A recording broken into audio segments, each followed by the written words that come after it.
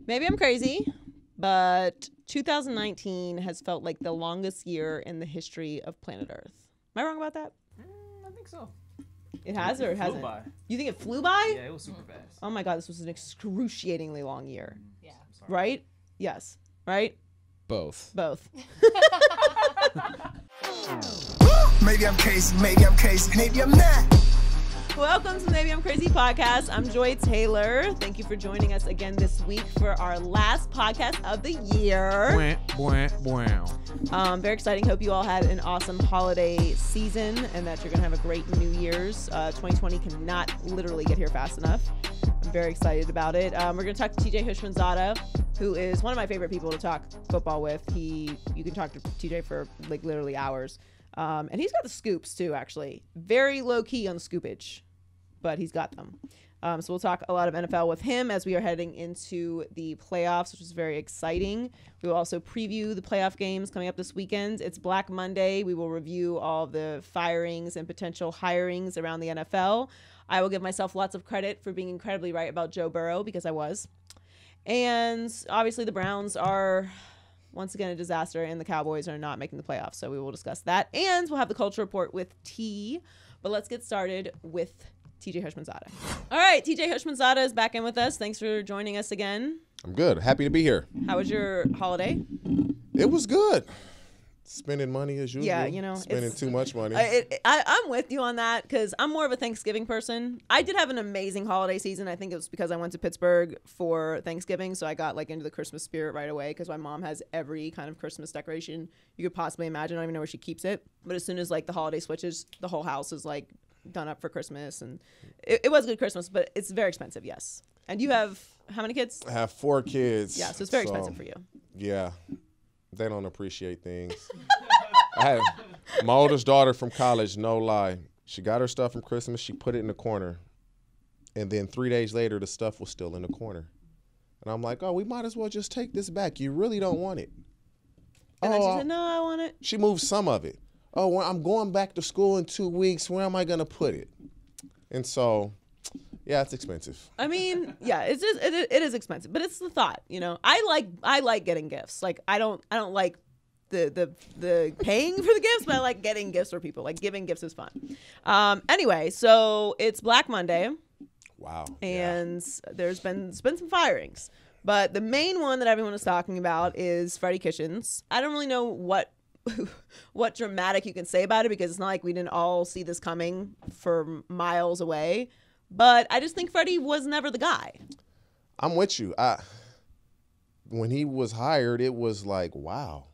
They're hiring Freddie Kitchens. It's the way just the way he conducts himself in interviews. It's not like a head coach. He doesn't the things he says and the way he goes about things, the T-shirt. You just don't do the head coaches don't do those type of. So he was learning on the job, and he learned the hard way. Well, I don't blame him for taking the job.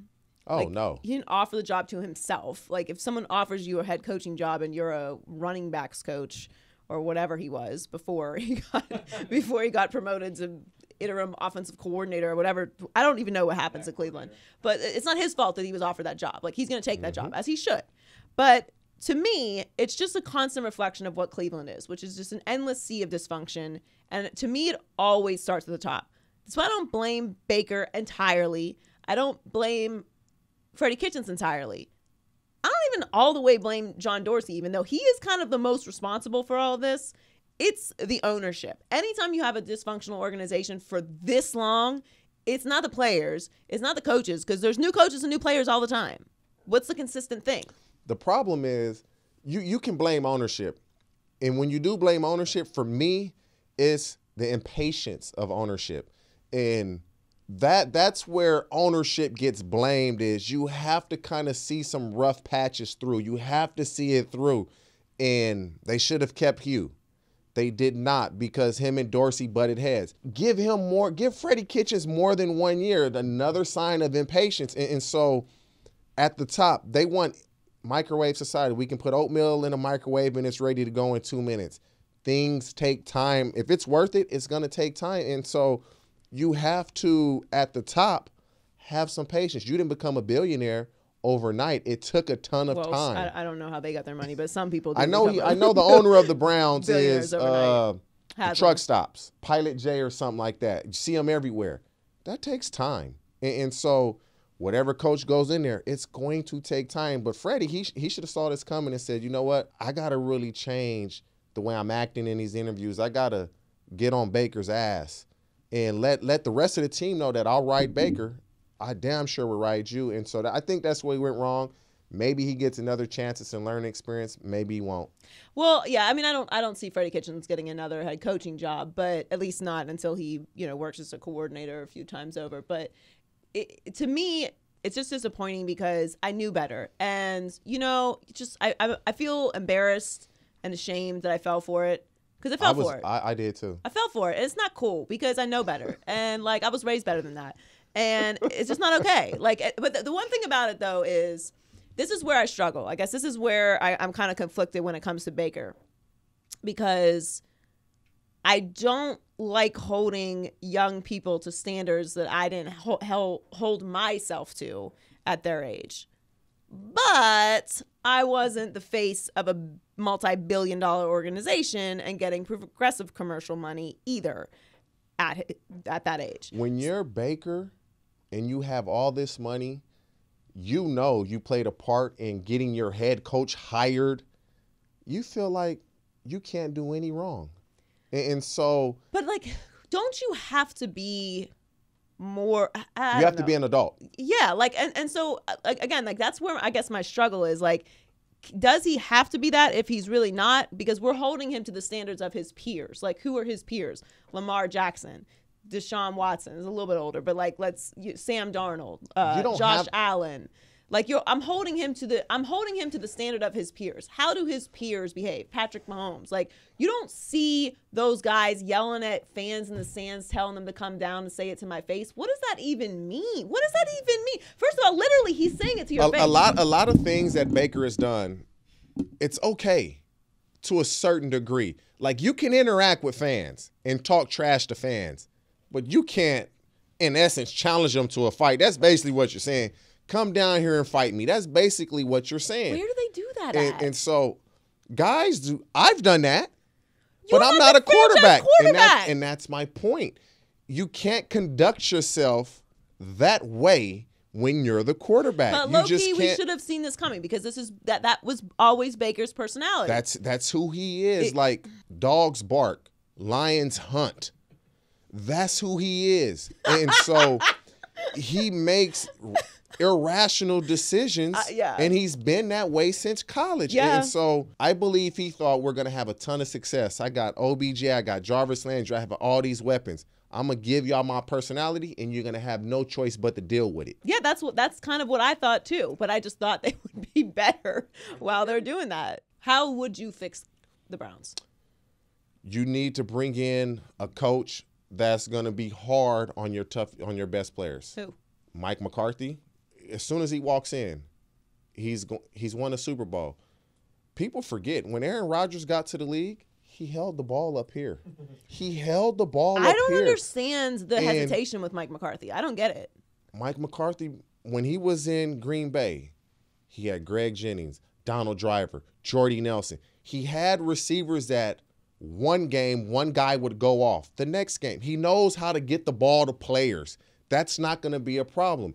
He knows how to coach a quarterback, obviously, with Aaron Rodgers. He's been to the top, and he knows what it feels like now to be fired. To me, he's a perfect coach for that job. But if I'm Mike McCarthy, do I really want the job now with Dorsey the way it went last year? Well, we were talking about this before we started recording. You just got to ask for 6 years. You know what? Sports are a microcosm of life. And what you're describing is a long-term relationship. We want an investment, and we want it to grow by leaps and bounds in 6 months. Right, and that's just not how it works. Okay, so also in the AFC, the Patriots. So the Patriots lost to the Dolphins in Foxborough. Your Dolphins. Inexplicably. Yes, my Dolphins. I'm okay with that because it didn't really affect the draft situation anyway. And I really like Brian Flores. The only thing that gives me anxiety is I can see it on the horizon. We're not gonna do a Dolphins topic, but just travel with me. I can see it where they give the organization to Ryan Fitzpatrick, And I'm out if they do that. They're not going to do that. But They're the not. Dolphins, they I love to do stuff like that. I had a 1,000-yard season with Ryan Fitzpatrick. I played with Ryan Fitzpatrick, I believe it was my last year in Cincy. Maybe it wasn't. But I played a full season when Carson got hurt with Fitz as a quarterback. Yeah. Great dude. Yeah. He's a lot older now than he was then. There's no way they do that. Ryan Fitzpatrick is the perfect guy that you keep for a rookie to learn from. How to be a pro, how to be a quarterback, how to study. He's played on so many different teams. He's been in so many different systems. So many. He's the perfect quarterback. And he's only making, I think, $5 million next year. And so financially, it's easy. But I really, really, really love the way they lost 43-0, Joy, the first game of the season to the Patriots. 43-0. Yeah, I remember. In a turnaround and beat them the last game of the season, 27-24. Ryan Fitzpatrick is. They won't do that. I don't know. It's impossible. They've done the impossible before. Where are they picking in the draft? Is it? I believe they have 5th or. I want to say. I'm the drafting 5th pick, Tua. yeah. But if I'm the Bengals, I'm trading that first pick. Am I crazy? All right, so let's just skip talking about the Patriots. Here's the thing. I was not in love with Tua before the injury. So he's on his 3rd injury, okay, before he makes it to the NFL. I'm drafting him. I can't. Listen. He's a quarterback, and sometimes you take chances. And when you take risk, it can be a big reward, or you can fall on your face. I don't think it's that big of a risk to draft him if you're not moving. Like I'm not making a trade to draft. To draft him in a top 10 is. The draft is a crapshoot anyway, so it doesn't matter. Every player you take is a risk, unless it's like Chase Young or Andrew Luck or Peyton Manning. With his accuracy, and he is playing with great players at Alabama across the board, but Jalen Hurts played with those same players, and when Tua got in the game, it was like, whoa, this is what they are. Why does that get what you – okay. But, okay, everyone says the same thing about Joe Burrow. Like, that's why Joe Burrow's not great, because look at who he's throwing to at LSU. No. Like, what? Everybody else except for me. Okay, so you love Joe Burrow, too. Listen, I love Joe Burrow. I'm answering that question. Yeah, people make excuses for things that they don't like. Right. I can make an argument against Joe Burrow, and I'm going to make an argument for Joe Burrow. He played with great players, and he had a season we've never seen before. When's the last quarterback that played with great players had a season like Joe Burrow? Nobody has ever done it. And so, he played with these great. Justin Jefferson was a 2-star recruit. Was he really a great player? Probably so. He's probably under-recruited, but he was a 2-star recruit. Terrace Marshall was the number 1 receiver in the country. Jamar Chase was the number 2 receiver in the country. He got everything out of him. He's very accurate. When a quarterback is accurate, you have to throw in anticipation, you got to recognize coverage, and you have to throw on time. That's what produces accuracy. Mm-hmm. And he did that. I'm a fan of him. I just feel like everyone is overthinking He's had great results with great players. There's been quarterbacks that have less results with equal or better players. Right. And the same thing. It's the exact argument that people use to say that Joe Burrow is not it's not as good as he really is. And you know what they're going to say, It's what they say about Tua. Like, is Tua not playing with good receivers? They're going to say, "Oh man, I was wrong on Joe. I didn't think he'd be this good." Really? What about what you're seeing with Joe Burrow makes you think he's not going to be good? Tua's receivers are better than Joe Burrow's receivers from a physical speed, deceleration, ability to create separation. Tua's receivers are better. Well, okay, so he's going to go to your Bengals. What does that mean? So are we just wasting our breath right now? Because he has to be that good. I don't know, and I'm torn because I really I don't root for a team. I was a Cowboy fan growing up.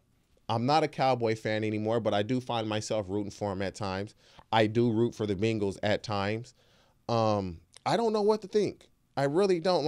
I believe Carson was one of the best quarterbacks to ever come through the NFL. Yeah, you love Because Carson. I've trained with every quarterback that's still playing right now that we consider the best. And Carson was better than those guys. So and he would never get that credit. And so I don't know. And we were good in Cincinnati, but we were never good enough. And all the dysfunctional things that you guys talk about on TV when I was playing, I thought that was BS. And now that I'm not playing and I hear it, I just refer back to when I played, and I'm like, that.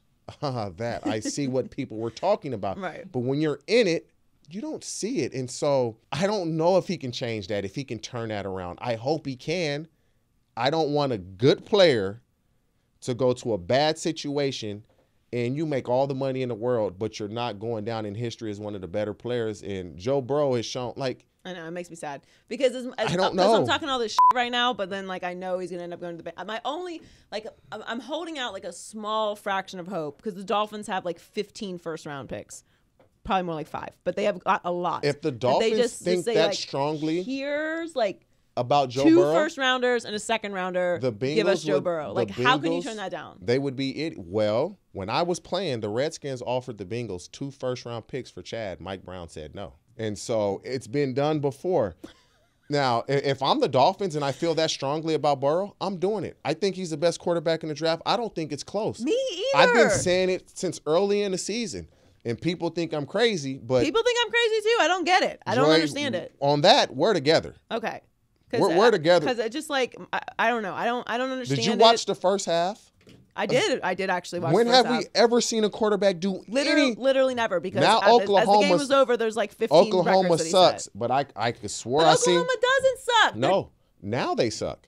Because Joe Burrow made them suck. Before the game, what were people saying? Oklahoma's going to challenge LSU. I'm telling you, they're going to keep it close. They were saying that before the game. Now the game's over. It's, Oklahoma. Give the man his credit. He's doing something we've never seen before. He's that good. And just give him his credit. And they'll see how much he meant to LSU next year. Yeah. They'll see that. All right. So he hasn't been fired yet. We're still on watch, right? Jason Garrett's still employed? Yep. Still good so far. Here's the thing. I've kind of threw this out there earlier, and I don't think it's the craziest thing I've ever said. I've said crazier things. They might not fire Jason Garrett. I was at the game yesterday. I was in Dallas, and I just was talking to different people. And I actually talked to Jason Garrett. I don't know if I'd fire him. It's gonna be so good if he doesn't. I really don't. Like, I just point to one play. Okay, I'll point to 2 plays over the last 2 weeks, and then I'll go to one play in the game yesterday. Like, I was like, why isn't Amari Cooper on the field on that 4th down against the Eagles, right? Yes, obviously. I'm like, what is going on? And then I point to a play yesterday. Did you watch the game? Yes. You remember when he caught the ball over 2 guys? It was offsides. Dak just threw it up. He jumped over 2 guys, caught it, maybe like the 6th. Amari Cooper jumps up like nothing happens. He makes a catch, and he just gets up. No emotion. No excitement. Yeah, but that's his personality. Sometimes the dog got to come out. But but not if they're a cat. And that's why he wasn't on the field on 4th down, because it doesn't matter to him. I mean, to say it doesn't matter to him is probably a stretch. He's just not that personality. You have nephews that play football. Yes. You had a brother that's a great player. You ask your nephews first. Don't ask your brother, because his mentality is ask them if they weren't in the game on 4th down, how would they feel in the game on the line? And they're in high school. I mean, they'd be pissed. Of course. And so you got to have that want to, like, I want the ball. So you're saying basically like they was strategic, and I'm not saying sense. It was strategic. I'm saying that Amari Cooper, as good as he is, he doesn't have the mentality that you have to be here. You have to have that it's me all the time mentality without it affecting it. And then if you don't, somebody on that team got to get in his face and let him know, like, bro, we need this out of you. So what's your like takeaway from that? My takeaway is Jason Garrett can only do so much. He's been dealt players that he probably feel aren't fit to do what they need to do. I truly believe Dak Prescott hasn't been paid. So Dak Prescott is not going to get in Amari Cooper's face. And you pay Dak Prescott, maybe now he gets in his face. Once you pay Dak Prescott, now he can probably lead vocally as well as by example. But until you pay him, he can't really get in a guy. Like, I watched that game. He makes that catch, he runs to the sideline. Jason Garrett pushes him in the chest. Yeah, Yeah. And Amari's just like, yeah, I made a nice catch. I know. I didn't like that interaction with the two of them. I also thought it was You awkward. have to have some emotion. Like, you have to care. I'm sure he cares about what he does, but it's a reason Oakland got rid of him, because they saw that. There's a reason why in the last 4 games before yesterday, he only had 22 catches when they needed you the most. There's a reason why. It's okay to be greedy at times because you're the best player that they have. And so he's probably going to get fired, but I don't know if I would do it. If Jerry Jones is going to maintain status quo. Well, that's kind of been my takeaway with this whole conversation when it comes to Jason Garrett, is that say you fire Jason Garrett, which maybe some of the blame of it does fall on Jason Garrett. Like, he sets the tone. Jason Garrett is kind of a little bit like Amari Cooper, not a very excitable guy. I'm not so sure of that. People call him the clapper. Like, he's just. Now, he does clap on, clap off. He does do that, but just watching him before the game, walking around, he was getting in God's face excited before the game. I mean, players seem to like him and respect him. And so, but I just don't, as far as like it being a good coaching job, or as far as anything actually changing, the Cowboys were Super Bowl competitors when you had coaches like Jimmy Johnson, Bill Parcells. They're awful. His winning percentage is better than Bill Parcells. Did you know that? Jason he's Garrett been has there a for better like win percentage. 10 years. Right. That's even worse. So you might have some bad seasons. My winning percentage is better than Bill Parcells. You don't have to force me to say anything nice about Bill Parcells, all right? But the point is, whether it's all Jason Garrett's fault or whether this year it's Kellen Moore's fault, it's never any one person's or particular situation's fault. But I do think that the lack of being able to get to the next level does lie somewhat in Jerry Jones. 100%. It's a we're in this together type of thing. It starts with the top, and Jason Garrett, he takes a part of the blame. He has to. You're the head coach. The defense, the secondary, they're not very good. I don't believe they are. Like, if I was a receiver, I'm not afraid to go against Byron Jones if he's your best DB. I welcome that. Their secondary is not very good. But do you think that the tone of, like, the fact that the Cowboys haven't been able to level up is because they don't have that dog at the head coaching position? Like, you're talking about Amari Cooper, like, you let the dogs out. Like, what's Jason Garrett doing to what empowerment does he have in that situation? We like, don't what's know. Another but if coach Jerry gonna Jones do? is still the owner of this team, what head coach is going to have that? That's what I'm saying. So, like, what's the difference? You might as well keep Jason Garrett. This is the biggest problem, is you don't have kids. I do. And so when your kids know, like, if I'm on my kid's ass and they're like, oh, I'm going to just go talk to my mommy, that's what they're thinking. Right. That's the dynamic of, yes, oh, Jason Garrett going to be pissed. Man, I'm going to go down and talk to Jerry. 100%. So he has to be empowered. I'm not saying he isn't. I don't know if that's the case. But then Jerry, oh, we got a Super Bowl winning team. You really don't. No. You really don't. But going into the season, that's all they talked about. So the expectations were here. When the expectations should not, oh, their offensive line is so great. They couldn't do anything against the Eagles. Your offensive line can't be that great if you can't run the ball when you need to the most. And so they've talked so much, but were they really that good? Every year we have this conversation about them like they're Super Bowl contenders, and they're just not. And I think we've normalized Jerry Jones.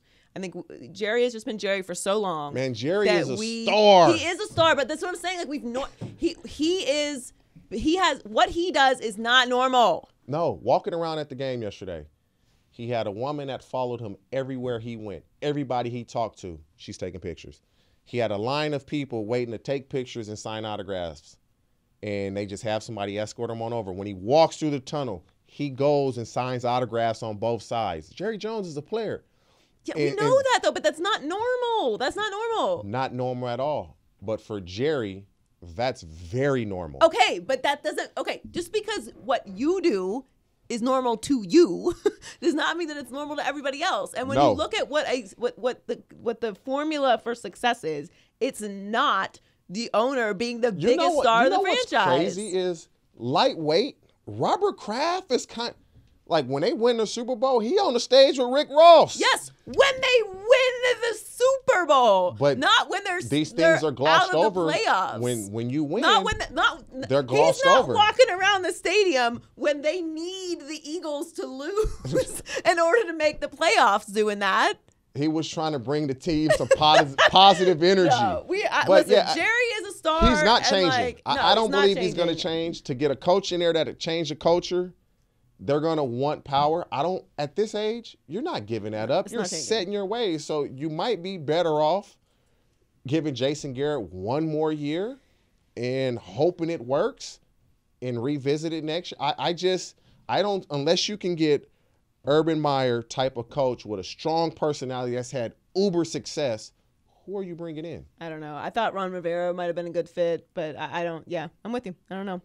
Well, thank you for joining us again. We appreciate it. I'm glad that we agree on Joe Burrow. We will both be right. We're going to be right. Yep, we will. So you make sure y'all play this clip on the herd, and we're the only two. Oh, I'm not sold on him. We are the only two who believe in Joe Burrow. Like, I don't get it. But Like, I don't, no, low key we are though. Like I'm half joking because obviously there's other people who think Joe Burrow will be good, but like every time people talk about Joe Burrow, it's everybody else gets the credit. But like it's like he's just gonna be a good quarterback. Like, okay. because they think he's going to go to the Bengals, and they feel. I mean, if that was the reason, if people were just saying he's going to go to the Bengals, so I don't think he's going to have a great career, that I could rock with. But like this idea that he's not, okay, we said it all. But Joe Burrow's going to be good. Anyway, thank you. I'm thank with you for joining us again, TJ. Appreciate you. With it.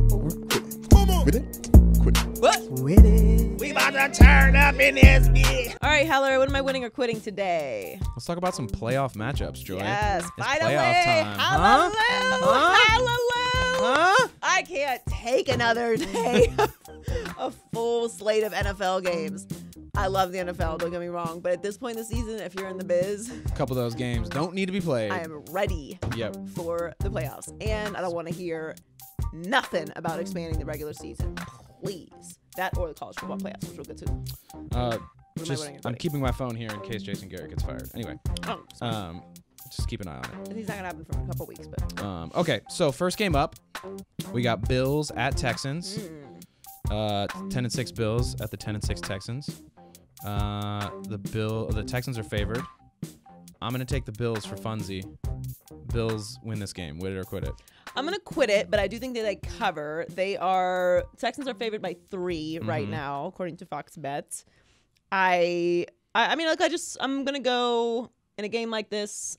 I'm gonna go with the quarterback, and I like Deshaun Watson more than.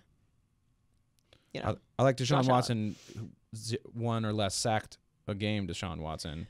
Yes, well, that's really what it's going to depend on, because as we know, the Texans definitely struggle when Deshaun Watson gets sacked a lot. Listen, Sean McDermott probably, is definitely a Coach of the Year candidate. I think Kyle Shanahan's going to get it, but like, Hell yeah. and it's deservedly so. So I don't say that as a shot, like, but there are some other great candidates out there this year.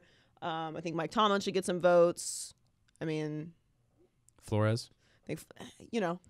I do think, look, Flores had an incredible year. It's probably a stretch to say he should get votes, but, I wouldn't be mad at it. Anyway, the point is, when it comes down to, if Deshaun Watson is not getting sacked a lot, then I'm going to go with the Texans. I like him more in big clutch moments. The Bills have had an incredible season.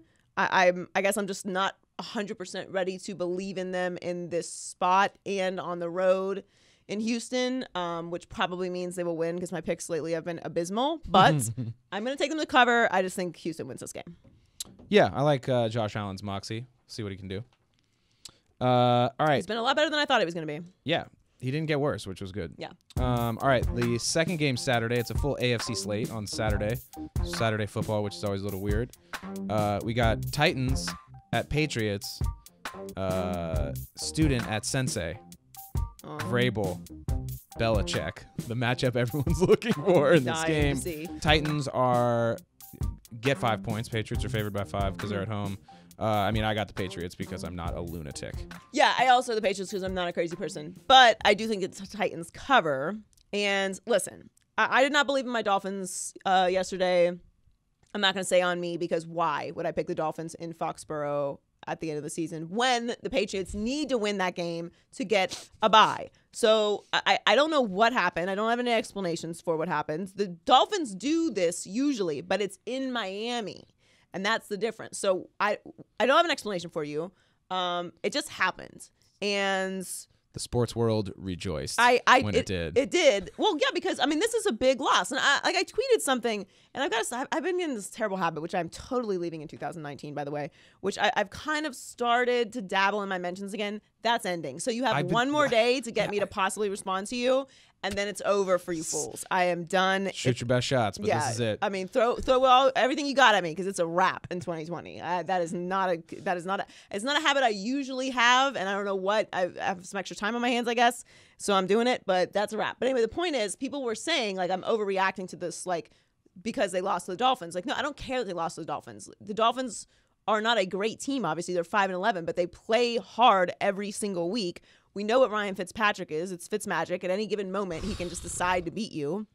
That's how it goes. So it's not shocking that the Dolphins won this game. It's just kind of ridiculous because the Patriots needed this game to get a bye. If they weren't playing for anything, it'd be like, who cares? So that's what's kind of strange because I keep riding for the Patriots all season long.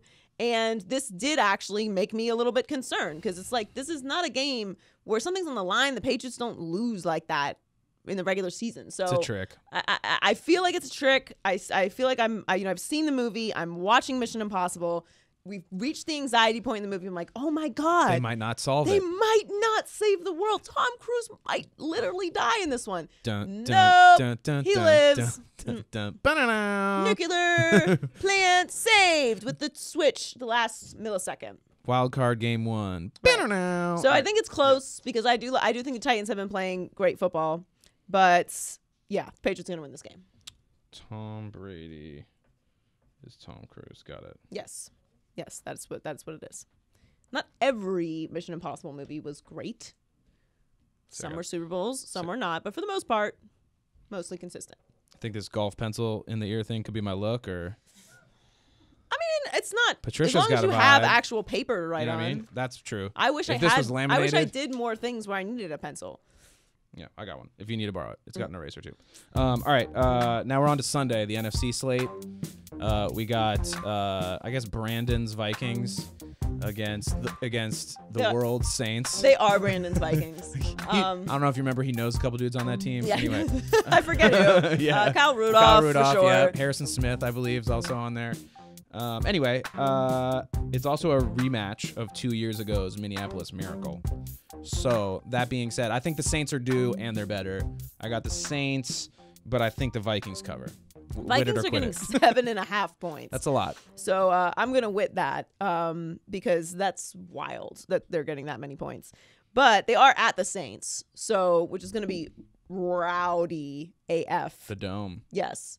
The Saints are a better team. I have not liked the Vikings all year. I've been very, very consistent with that. Dalvin Cook, not healthy, might play, but that would help them a lot. It would be tremendous if Dalvin Cook was out there.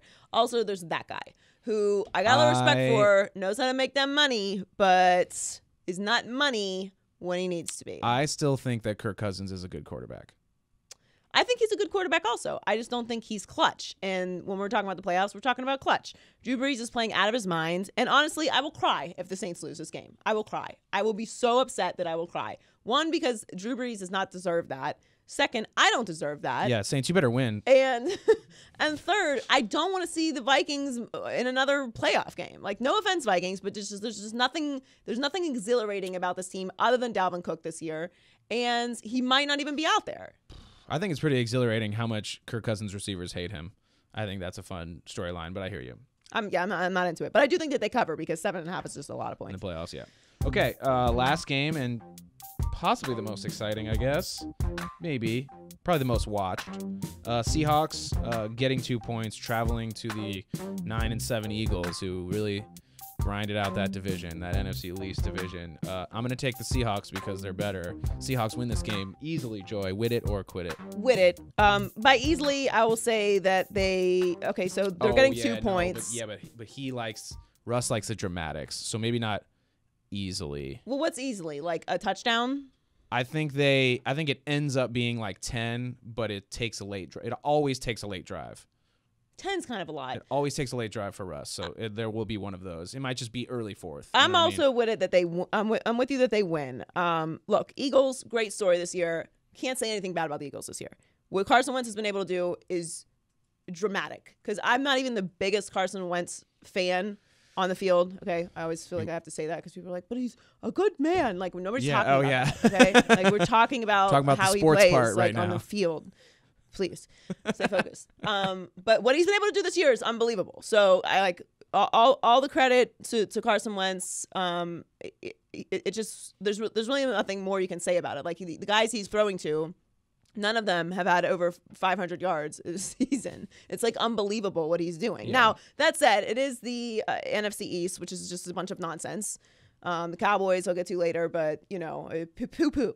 Okay, the Cowboys. I'm very upset, and we'll talk about it later. But big win on Sunday for the Cowboys. Big win. They blew them out. Listen, the Eagles did everything that they needed to do, and they should be totally proud of this season, because it looked like it was going to be a disaster of a season for them. And they made the playoffs. And Carson Wentz just deserves an incredible amount of credit. That said, I'm with the Seahawks. I've liked the Seahawks all year. Our guy, our hero, Money Marshawn. the logo, Woo! Marshawn Lynch, Woo! beast mode. The new face of hyphy, low Just key. powers his way into the end zone in such terrific and poetic fashion. He's back. So glad they had that delay of game. Appreciate you. It was just lovely. It was great to see. I didn't even know that they lost. Like, tremendous game, and I can't even be mad at the way they lost. So that stop on the goal line was just fucking unbelievable. 49ers defense is just incredible. But anyway, the point is, I'm going to take the Seahawks in this game. I like the Seahawks a lot. They are a great road team, so I don't have any fear about them playing in Philadelphia. So I'm going to take them in this game. Before we just agree on that game real fast, though, do you think that, a lot of the Eagles won a Super Bowl like 2 years ago, including the coach and Carson Wentz for half of the season and then on the sideline. Like, do you think that there's a world where they've got I said moxie already, but I'm going to say it again. Do you think there's a world where they have the moxie to Like, I wouldn't be shocked if the Eagles win this game. I just think the Seahawks have better momentum right now and have been playing better consistently throughout the season than the Eagles, so that's why I'm going with them. But yeah, I mean, I wouldn't be shocked if the Eagles won this game. I think this is going to be the best game of the weekends. It's certainly the most interesting game. But yeah, I would not be floored if they won. Now, they're going to lose the next week, for show. Show for show. But no, I wouldn't be surprised if they won this game. All right. All right, Donnie, what's going on for high key, low key this week? High key, Joe Burrow is that dude. He is that dude. Low key, college football, the playoffs, they don't need to expand. Oh, 4 teams is good. This is good. My records, if we can find a way to get 3 teams only each year moving forward, that would be better. But let me start with Joe Burrow, with that guy, that dude. I just want to say this because, sometimes I'm wrong about stuff every once in a while, but sometimes I'm right, and I'm right about Joe Burrow, and I'm just going to stick with that until proven otherwise. And I don't want the first year at Cincinnati to be held against me either, because it's not fair. But he was absolutely incredible. And even though most of that game was unwatchable because it was such a ridiculous, abysmal blowout by LSU, which I really didn't expect. I expected it to be a little bit more competitive than that. Same. I do like Jalen Hurts. I don't know, and obviously it's not all on Jalen Hurts, but like they just completely fell apart. But mostly it was because Joe Burrow is completely incredible. He was 29 of 39, 493 yards, 7 passing touchdowns, 1 rushing touchdown, just for good measure. I don't even want to get into all of the like records that he set, but he did set the college football playoff record for passing touchdowns with 7 and passing yards and a half with 403. And those 7 first half touchdowns also tied the SEC single game record and all-time bowl record. So I don't want to get into all the other ones he set because there's a lot more, but he just had an unbelievable game and he looked like a superstar. And I just want to put into perspective because everyone's gonna be like, well, what's against Oklahoma? Like, yeah, in the college football playoff. Like, there's always a reason why Joe Burrow is not actually as good as he is. And the biggest thing is that he wasn't as good last year, which to me is like, aren't you supposed to be better than last year? He's doing it so cool and smooth too. Like it seems like he's handling superstardom in a dope way. Yes, which is exactly what you want. Exactly. I don't understand. Like, I don't get it. I think it's just everyone trying to be like smarter than the room kind of thing. Like, Right. well, I don't know if Joe Burrow's really a transcendent talent. Like who? You don't think he's Tom Brady? I don't think he's Tom Brady either. I said it. Okay, I don't think he's Tom Brady because you know what? Nobody's Tom Brady. So it doesn't matter. I don't think he's Montana because nobody's Montana. It doesn't matter. There's no point in even putting that expectation out there. It's silliness. But do I think he's capable of going to Cincinnati and with the right pieces around him, turning that franchise around? Yes. Is he a franchise quarterback? Is he worthy of being the #1 overall pick? Another thing that's very annoying. I'm tired of talking about the #1 overall pick. The first person picked in the draft, it's not their fault. They're picked first. Okay, that's how it goes. Like Baker Mayfield, #1 overall pick in the draft. Was he good enough to be the #1 overall pick? Probably not. But the Browns needed a quarterback, and there he is. So they took him. We all know how that's working out at this point, but I also don't think that's all Baker's fault. Like, so who cares if he's worth the #1 overall pick? Is there another guy that you feel like is? Unfortunately, he's going to go to Cincinnati, who showed great gumption yesterday. Okay, so I have no problem with him going to Cincinnati at this point, unless the Dolphins want to do what I tell them to do and make a trade, which is what they should do. But look, like we all know he's going to Cincinnati. He had an incredible game, and I loved watching it. And I just think everyone needs to stop being so smart about the whole thing. Like, let's say Joe Burrow turns out to be a huge bust. So what? Like, you're the team that's going to be like, nah, I don't know. I just don't know if he's the guy. Yeah, don't overthink it. Don't overthink it. Trust like, your eyes. Like, we're all watching the same thing. Yeah. Which is why I'm very, very excited for the national championship, because if he plays half as well as he did against Oklahoma, they're going to be incredible in that game. Listen, Clemson is no joke. I did think that Ohio State was going to win, which we all know how that ended. It was honestly like one of the worst interceptions I've ever seen in my life. Yeah, it was like just him. Where's the receivers? I couldn't believe it. I had to watch it like 5 times to just absorb it. Yeah. And I like Justin Fields. Like, I think he's capable of making big plays. It just looked like he just panicked in that moment. He had so much time. He didn't even need it to get it to the end zone on that play. Like, they had more time on the clock. Like, just get another play in you. I don't know what happened. But that said, comparing the LSU Oklahoma game to the Clemson-Ohio State game is a joke. The Clemson-Ohio State game was like an all-time great battle. Heavyweights coming down to the last second. I don't want to hear about the officiating. Shut up about the officiating. Ohio State, how dare you say anything about officiating in a big bowl game? Honestly, have some self-awareness, okay? Please. I'm lived in Miami for 10 years. Just give me a break. All right, no one wants to hear that. Like, from all of the colleges in all of the world, Ohio State's the last one I want to hear complaining. And that, for that matter, like, you had an opportunity to win the game at the very end, which is all you can ask for. No game is perfect. No game is perfectly officiated. I'm honestly getting really, really tired of talking about the officiating and blaming it on the officiating. It's not on the officiating. That said, that targeting was not targeting, and he should not have been ejected, and they have to change that rule. It's so stupid. Yeah. If you get 2 targeting calls in a game, cool, you're out. One targeting call, especially in a moment like that where, like, it's Trevor Lawrence, and that's why that happens. Yeah. And listen, I'm not saying it wasn't head-to-head contact, but, like, the game is moving too fast. I just didn't like it. I hate that he was ejected. Agreed. That said, I am not committing an extra 5 hours of my life to watch an expanded college football playoff game. Like, I don't need to see another LSU Oklahoma just to make everybody happy. The gap between the top 3 teams in college football and everybody else was exhibited quite perfectly in that LSU Oklahoma game. I think Alabama would have given LSU a better fight, even without Tua. Right, for sure. We don't need to expand the college football playoffs. I, for one, was kind of an advocate for it right before I watched that game, and then I was like, nah, this is silliness. Like, it's totally fine. It's good Whatever the committee is doing is working. Let's just stick with this. But amazing performance by Joe Burrow, and I stop overthinking it. All right. In lieu of loser power rankings, because people are losing their jobs and that's not nice, we're going to review Black Monday, because there have been some firings and movements among the NFL. Probably going to be some more over the next couple days, but for what info we currently have while we're recording this, let's react. That first one. Freddie got fired. Freddie got fired. Shouts to Heller for the... Daddy would like some sausages. Sausages. Yeah, so that will be 3rd coach fired. under Baker Mayfield's tenure with the Browns, which is not all Baker's fault. This should come as a shock to no one. Of course, I called this months ago when they started on this losing thing that they were doing, that the Browns always do, that they were going to panic and fire Kitchens. And Kitchens was never the guy, but sometimes in life you're given opportunities you're not ready for, and you got to take them, and that's what happened. And it's okay. I'm not really mad at Freddie Kitchens. What qualifications did Freddie Kitchens have other than being on a coaching squad that, like, I don't having a coaching position in the NFL that qualified him to take this position? Nothing.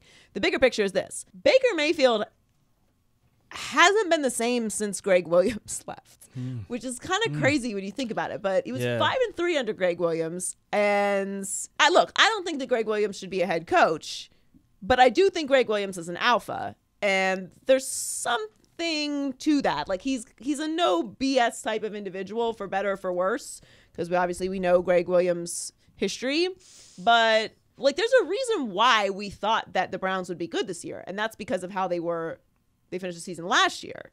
And then, of course, they have Odell and Jarvis and Nick Chubb, and for a while they had Myles Garrett, and like, they have all these talents, so they should be great. So what's the problem? Well, it's Freddie Kitchens, but then again, it's not Freddie Kitchens' fault. And I understand, like, sometimes an interim coach like Greg Williams, like, can spark a team. Yeah. So it's not that I think that he was the answer, but I think his type of personality, where you walk in a room and it's like, okay, that guy is the guy that's going to be doing the talking. Right. Can change the environments with Cleveland. And the issue with Cleveland has always been the issue with Cleveland. The Browns are the Browns. There's no culture in Cleveland because it starts at the top. And there's one thing that I personally cannot stand, like, it just makes me itchy, is inconsistency. I cannot stand inconsistent people. Like, they make me absolutely crazy. All right, I'm already, like, teetering, and like, if you're not consistent, I cannot deal with it. And that's just what the Browns are. And that's why none of us should have bought into it this year. We all did it because of the talents. We believe that talent could overcome the inconsistency and dysfunction in Cleveland. And I never thought that they were going to be consistent. I just thought that the talent would be able to give them a spark this particular year. Right. But here's the problem. They fired Freddie Kitchens. So it's like their 400th coach since the Haslam's have taken over. I actually think it's like the 12th.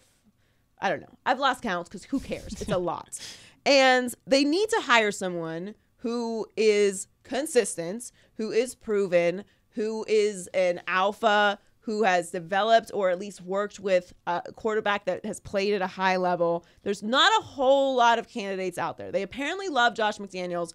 I don't love that hire. Not saying that he can't be successful elsewhere. He wasn't successful in Denver, as we know. But I just don't love him for Cleveland. I think that Mike McCarthy is the guy. Now, look, Mike McCarthy may not want this job. And if I was Mike McCarthy, I probably wouldn't want this job, especially not when there's other openings out there. But Mike McCarthy can come in, sit Baker down, explain to him that he needs to spend every second of the offseason, which is starting right now, working. And when he's not working, he needs to be meditating. I mean, this is it for Baker. Like, this is year 3. This is it. This is all. And I get it. He's going to be on his 4th head coach, and it's dysfunction, and it's madness, and that's not his fault. But you still got to go out there and play. Like, that's how it goes. That's the NFL. Fair, not fair. Fair is for fried Oreos and Ferris wheels. Okay? It's a lot. That's how it goes in Cleveland. The ownership is the one to blame here. That's it. The ownership has allowed this situation to go on. They're the ones firing the head coaches. They're the ones allowing John Dorsey to hire Freddie Kitchens when Mike McCarthy is available last year. This is what it is. Like, this is the situation that you have created. There is no culture. But that said, Baker needs to mature. You can't be yelling at fans. That is embarrassing. Oh. I mean, like, the fan can't come down and actually fight him. What are you doing? What are you doing? I don't understand. What are you doing? Look, I've caped for Baker, okay? So nobody can come for me when it comes to that. I said that he should have been starting from the beginning. I didn't have a problem with them drafting him. I thought he was the perfect fit for Cleveland. I thought he was going to be successful. I didn't take into account that they're the Cleveland Browns, and that's just all there is to it. And, like, you can make all the excuses that you want. It starts at the top. When you have this level of dysfunction, it starts at the top. It is the ownership's responsibility to set this ship in the right direction. hire a responsible, proven head coach, give them the organization, and let them coach for, like, I don't know, 3 years. Can you give them 3 years? Is 3 years reasonable? It should be, but no, not in Cleveland. All right, who's next?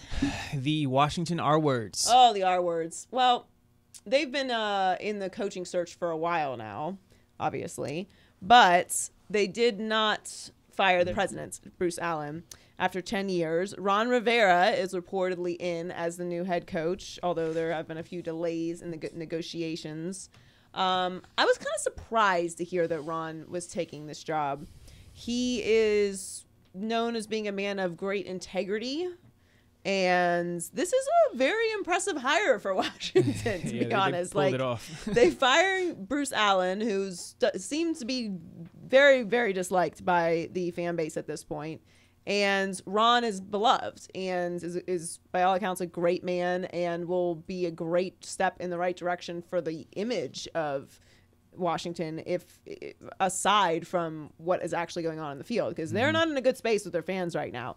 But hopefully this is a large step in the right direction. If they end up getting everything locked up, I would have loved to see Ron Rivera with the Giants or even the Cowboys, but I don't know. Maybe Dan Snyder's, turning a new leaf. Who knows? We'll see. I don't think that's a great job. And if you're Ron Rivera and you have the pick of any of these openings, I don't know why Washington would be the one where you land. But maybe, who knows? Like, there's other factors in picking a job.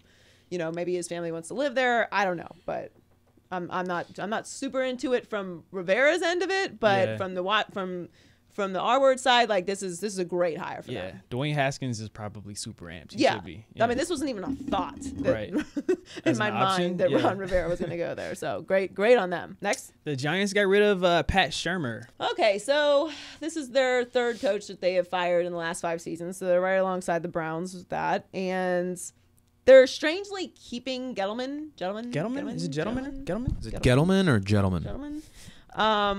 They'll have the 4th overall pick in April's draft, which will be their 3rd straight year in the top 6. So congratulations on that. They are 4-12 on the season and a league worst 36 losses since the start of 2017. Even with Gettleman. Is it Gettleman? Gentlemen. It's the best job available. Like, the Giants, despite all of their dysfunction as of late, which I think you can point to a lot of different things for that happening. As a reason for that happening, I do think that the Maras are good owners. Yeah. And I think that the Giants are a cornerstone NFL franchise. They are in New York, which obviously is huge for anyone. And even though the media is a little rough on them, I do think that they would embrace someone like Ron Rivera. And I don't know. I don't see Mike McCarthy there as a fit, but who knows? I mean, I just really want him to go to the Browns and see if the Browns are capable of actually keeping a respectable coach there hired and allow them to build a culture. But I don't know. I really don't know who ends up here. I just think it's the best job available. Yeah. But that will depend on what Gettleman does. Gentlemen? Gettleman. All right, who's next? The Carolina Panthers. They're in the search. Right. So obviously Ron Rivera used to coach the Carolina Panthers. He does not. So they are looking for a head coach. They've reportedly interviewed Mike McCarthy twice. Again, I don't see Mike McCarthy there, but if you're trying to build for the future, Mike McCarthy is a proven head coach who has won a Super Bowl. So it's not that it would be a bad spot for Mike or for the Panthers. I just don't know what direction they're going in with that. That job feels more like a up and coming coach's I see what you're saying. Job. Yeah. Because he just feels to me more like a Browns or even Giants hire. But again, that owner is a new owner. He's very aggressive, very analytics driven. So I don't know. There's honestly, when it comes to these hires, it's like it was Ron Rivera, it was Mike McCarthy. Like, you have Rule, Urban Meyer's name is in there, and it's like now Josh McDaniels is being thrown out there heavily with the Browns. Always. Robert Saleh is another name that has been put out there. I don't know if that's the move as of yet. Soon. I think it's too soon. Yeah. But look, there's a lot of open spaces. So I don't know what the fit there is either. All right, who's next? The Jags didn't make a move on Doug Marrone yet. Yet. Well, they're the Jags. So I don't really know what there is. There's not a whole lot to say here. They have what are they even gonna do? The Jags. Like, are they gonna stick with Gardner Minshew? They're stuck with Nick Foles because they have to pay him for a minute. Yeah. So this is not a good job either way. So I think at this point you might as well stick with Doug Marrone because you're stuck with Nick Foles. So you might as well just ride it out until that's over. Who's next? Jason Garrett. We've talked about this, but more. We have talked about this for months and months and months. Yeah. Is Jason Garrett going to get fired? We know the Cowboys are not going to be in the Super Bowl this year in Miami, which I'm very sad about, only because it was my prediction and I like to be right. They made me liars. I don't appreciate that. But I feel like it's a broken record with the Cowboys. You know, you did what you needed to do on the last game of the season. Great. Congrats. But I feel like the future of the Cowboys is incredibly uncertain for the first time in the Dak and Zeke era. And I don't really feel that good about the direction of the Cowboys moving forward. I don't think that the current state of the Cowboys will allow for a top candidate to come in and do what they need to do and run the organization, because it always has to be about Jerry, and that's not going to change. According to Jane Slater, who we love, friend of the podcast, and who's a wonderful Cowboys reporter, she tweeted that a team source tells me that head coach Jason Garrett's contract expires on January 14th. So it's possible we may not hear any word until then. It would not be a firing. It simply would be a decision not to renew, which is a fancy way of saying we would not like you back. Yeah, it's very soft firing. It is a soft firing. That is exactly what it is, Donnie. Thank you. That was the word I was looking for. Soft firing. And then Jerry said he's not going to do anything dramatic right away. Honestly, I think that they may end up just keeping Jason Garrett. I just feel like for the first time since Dak and Zeke have joined the Cowboys, I really don't know what their future is, and that's saddening, because honestly, I'm not a Cowboys fan, but the Cowboys are definitely America's team, and you can hate the Cowboys or you can love the Cowboys, but the Cowboys are numbers and ratings and pizzazz no matter what is going on, unless obviously they're like winning 2 games and then they're irrelevant. But if they're even competitive, they are the biggest draw in the entire NFL, and that's not disputed. Like, you can look at the ratings. So I would like to see them play well. I want to see Dak get paid, but I honestly have no idea what direction the Cowboys are going in. It's exciting, I think. I have no idea what's going to happen. I like that. Well, mystery. I mean, the Lions are keeping their coach, right? Ugh. Next segment. You want to borrow this pencil?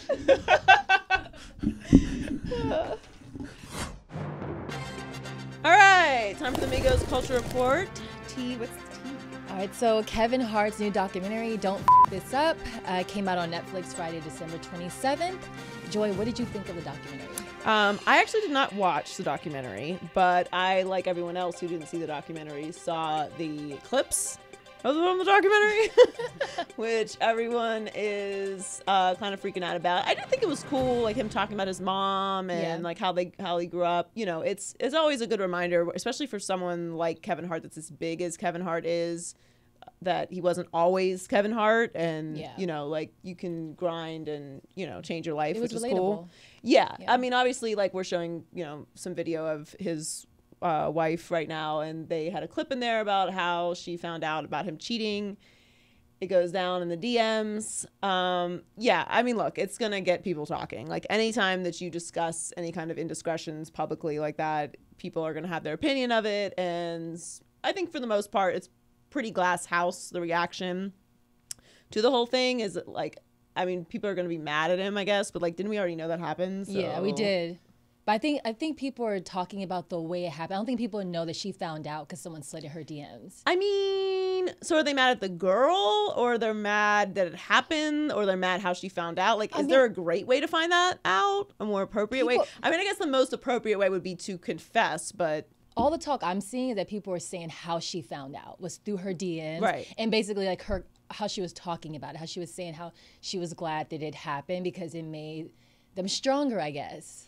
Well, people go through stuff. Like, look, I'm not here to judge anyone else's relationship. Obviously, that's a horrible thing to go through and a terrible experience. But like, if they're talking about it, like that clearly they're dealing with it. So, and they're talking about it publicly. So I'm okay with it. I didn't have like an overreaction to it, mostly because we already knew it happened. So if this is like the first time we ever knew that it even went down, then I could see people freaking out. But you know, it's a very scandalous thing to discuss. It so is. I But get it was a 6-part documentary, and I mean, more than anything, you see his work ethic, and you hear him talk about his mom a lot. So to me, that overshadowed everything else. Right. So I thought it was really good. Cool. So Serena Williams is AP Female Athlete of the Decade. Wow. She is an absolute legend. Love her. So really excited. This made a lot of sense, of course, because Serena is the queen. Happy birthday, LeBron James. He was the top male athlete of the decade. Well deserved. I mean, look, Serena is she's Serena. Like she's in the one name status. Been that way for a long time now. She continues to dominate. Has a baby. Comes back. Dominates some more. She is a trendsetter. Fashionista. She's the best. Like she's the GOAT, and she's the greatest tennis player of all time. Don't at me. She is. Men and women. Don't at me. And I saw that she won 12 of her professional era record, 23 Grand Slam single titles over the past 10 years. No other woman won more than 3 in that span, which is insane. I mean, it's laughable. Like, who was it that was saying that like she was talking about their like they're on not beef, but like the rivalry. Was it Sharapova? I think so. Don't make me laugh. What are you talking about? This is silliness. What do you mean? It's like the Browns talking about their like rivalry with the Steelers. Like you gotta win some. Yeah, she's the GOAT. She is. What else? All right, so Dr. Dre is the highest earning musician in the last decade. He's at $950 million. This is kind of surprising to me. I would have thought it would be like Beyonce or. She's number 3. I saw. Who's 2? Jay-Z? Taylor Swift. She's at like 850, I think. Taylor, why are you laughing? I'm not surprised. People love Taylor People Swift. love Taylor Swift. They do. They love Taylor Swift. They do. Are you not a Swiftie? Is that what they call her friends? Swiftie? No, definitely not. I was just isn't she crying foul about getting ripped off or something also? Yeah, she should be able to buy her own music. I just didn't know that she was the highest earner when I heard that story. Well, there's only a cap, you know, this is what the glass ceiling is. See? Thank you for that. No, but does this have anything to do with beats? So yeah, so they said it wasn't from music. It's actually his earnings come from 20% stake in Beats. Like, that's insane. Don't you just love a good investment? I do. I don't know what that's like, but I imagine it's very fun. Yeah. Like, I would love to be the person that invests like $2 in the new Uber. You know what I was thinking about the other day? Because I ordered some pizza. Why did it take so long for us to figure out Grubhub? People have been delivering pizza forever. Nobody was like, what if there was just something where we could order from all the restaurants? I didn't think of it. Right? Yeah. We were slow on that. Like Postmates, Uber Eats, like this. I feel like we should have been on this a long time ago. Seriously. I always feel the technology wasn't there yet. But I feel like we should have been on that a while ago. Anyway, cool. Great.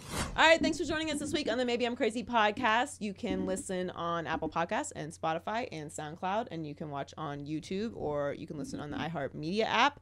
Congrats to the winner of the Maybe I'm Crazy Fantasy Football League, Mike Squad. Congrats, Mike. Yep. On winning. You will get a prize. We will reach out to you this week. Thank you, everyone, for playing. It was a great time. I didn't win, which is unfortunate, but look, can't all be winners. Enjoy your New Year's. Be safe. Don't drive. Are you guys doing anything insane? I'm going to Vegas. I'm actually going to a wedding. You know, I like the idea of a New Year's wedding. I got some pushback on that recently, but I think it's smart because everyone's always looking for something to do on New Year's. Yeah. And it's like, oh, perfect. I have to make no plans. Yep. I will definitely get drunk. Yep. I will be fed. A party is provided, and it's for a reason. Right, exactly. It's for a legit reason, it's a legit not reason just to get to drunk. Party. Right. A real There's reason. no expectations of a super high level amount of fun because it's a wedding. So a wedding amount of fun will be plenty. Yeah, right. Any amount of like basic fun at a wedding is a win because like I don't know about you guys, but I don't go into weddings expecting a certain amount of fun, unless it's someone I know really well. So I'm like, I know this is gonna be lit. I'm like, if I enjoy myself 10% more than I would be like sitting on my couch, to me it's a win. Right. I think you're looking to enjoy yourself, but I don't know if fun is the word that describes weddings for everyone. I've been to so many weddings. You have no idea. I've literally lost count of the amount of weddings I've been to in my life. So I don't. Yeah. I mean, most of them are fun. Yeah, they are. You just got to make it Open through. bar. Well, open bar, but it's like it depends. There's so many factors that go into like whether a wedding is fun. Who are you going with? Okay, what do you know? A lot of people there. If you don't know a lot of people there, length of ceremony is crucial. Is it going to be an extremely religious ceremony, and it's not a religion that you participate in, so you don't know what's going on? Is there Latin? Is there a lot of travel involved? If once you get there, is there a lot of travel within that city? Oh. This is how many weddings I've been to. But for me, like the main factor, other than I've never, I don't think, been to a bar or to a wedding that doesn't have open bar. But the main factor to me is always the music. I don't expect good food because it's very expensive to feed people at weddings. So like in general, great food at a wedding is an incredible plus. Like I don't expect good food. I expect some food, and decent at best is fine. But the music and the like party element is very important. My friend who's getting married is a guitar player. No doubt the music will be great. Okay. All right. We're locked in. We're locked in with music, alcohol, a venue, everything Well, is set. congrats on having superior plans. I think it's a good idea to do a wedding on New Year's. And I think it's like fun, you know. Should be. All right. Well, are you guys doing anything? Chilling? I'm moving. New apartment. Oh my god. So fun. Yay. Packing boxes. New year, new beginnings. Yes, you know what? You are changing the energy. So Yeah. Yeah, congrats. Thank you. It is a big congrats though. It is. It is a big congrats. I'll take it. Moving is awful. Yeah. But it is a big move and it's very exciting. For everyone else, have a wonderful and exciting New Year's. Whatever it is that you do. Normally I'm on my couch, so you know, I'm gonna be very tired. So there's that. But we love you. We appreciate you guys listening all year and supporting the podcast. Thank you, Heller. Thank you, Donnie. Thank you, T. It was a great year, and we'll catch you next year. Don't tell me it's a bad joke. I love that joke. I don't care if it's a dad joke. I'm not killing that joke. I'm going to say it to everyone before I leave here today. See you next year. See you next year. Maybe I'm crazy, maybe I'm not.